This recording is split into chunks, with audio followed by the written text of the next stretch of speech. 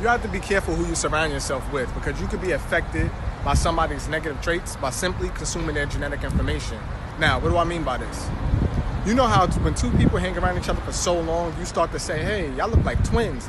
Are y'all related? Y'all sound alike? Y'all act alike? This is because they've been around each other for so long, consuming each other's genetic information to the point they actually start to become one another. And this can happen by simply touching somebody, hugging somebody, shaking hands, or by conversing with them. Because tiny saliva particles move through the air when you speak, and which you consume upon inhalation.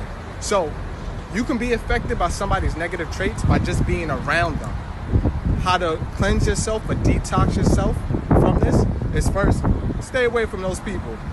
And second, take the proper herbs, such as the sea moss mixed with bladderwracks and the sea moss, which is on my website right now on sale.